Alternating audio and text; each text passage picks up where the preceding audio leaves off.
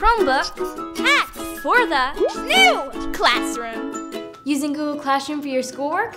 Here's a few pro tips to help you make the most of it. While Google Classroom works best on your Chromebook, you can also connect on other devices like a smartphone. This can be handy for checking grades and keeping up with assignments when you're not in class. You'll just need to log in with the same school account. Google Classroom's to-do list can be your secret superpower for staying organized. To find it, click on the hamburger icon in the top left corner of the main screen. Then choose To Do from the menu. A list will appear with all your current assignments and when each one is due.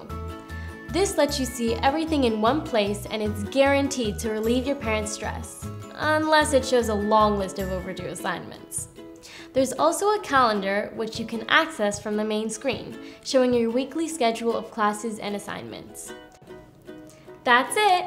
Now you're ready to use Google Classroom like a pro.